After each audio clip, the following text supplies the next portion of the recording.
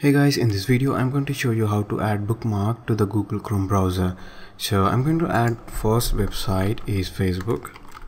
So I'll just type in facebook.com. So it will open up a Facebook site. So you can just need to click on this star symbol. So when you click on, so it will show you name and the folder will be bookmark bar.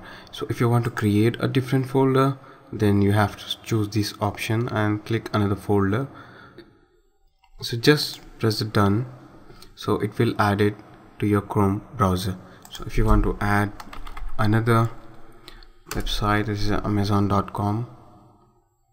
so just click on amazon.com, click on star icon and just click on done.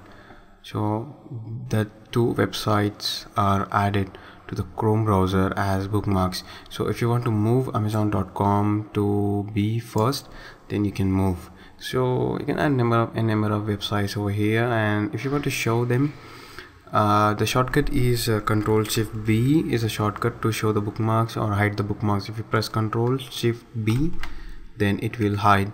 If you press again Control Shift V, then it will show. So this is how bookmarks works.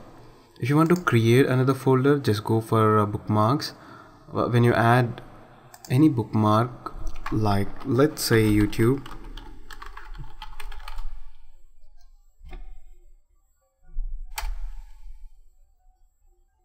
if you want youtube.com to be in a separate folder, just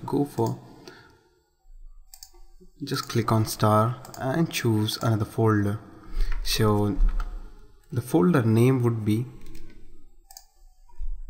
let's say, social media.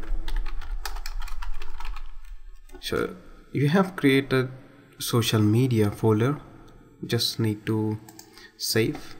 If you click on social media folder, so there will be a YouTube link. So you can add social media related links into this particular folder. You can create n number of folders and you can add as a bookmark. So hope you enjoyed this video. Thank you for watching.